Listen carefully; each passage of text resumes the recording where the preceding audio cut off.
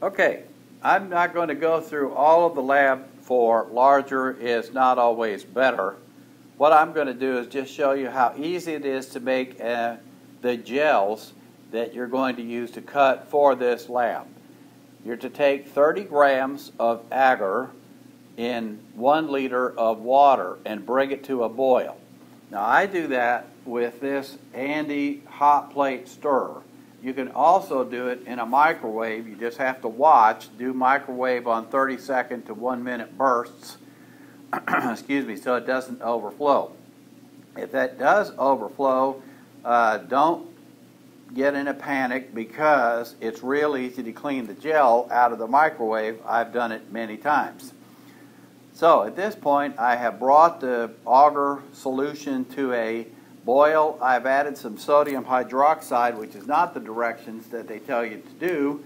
They tell you to add the phenolphthalein after it has had a chance to cool. I kind of add the phenolphthalein toward the end. And of course, I have my stirring going on so you can see that stirring. Stir that up. And you get a nice pink color.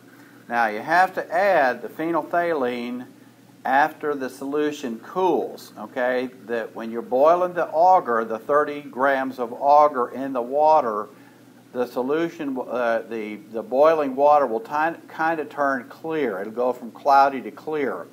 Don't let it boil and overflow, but get it close to boiling, as close to boiling without overflowing as you can. Here I have it done in a 1,000 milliliter beaker. You can use I would suggest that you use a beaker and not a flask, because flasks, of course, have that small mouth and it tends to boil or overcook too quickly. When it cools off, add the phenolphthalein. Now don't try to put the phenolphthalein in while the water is still boiling, because you'll break the phenolphthalein down and it won't work. And then it tells you to add sodium hydroxide, and you can add sodium hydroxide until you get a nice darker color. That's up to you what color you want, so just adding a little bit of phenolphthalein makes it just a tad bit darker. I don't know if you can see that or not. Okay, after you have made up your solution and you've got the nice pink color that you want, you go ahead and pour the gels. Now I just use a dissecting tray to pour gels. I have them. You take the rubber, the plastic out of the bottom of them, and it's pretty easy to use.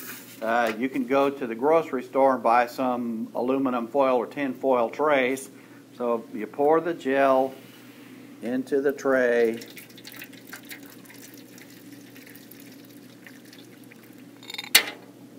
Make sure you take out the stirring rod before you do that.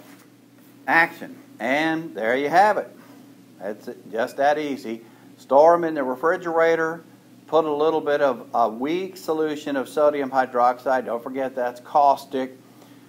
Put some aluminum foil over the top of it, and they'll store for 3, 4, 5 days. Don't let it go a couple of weeks, because the gel will dry out and it won't be usable.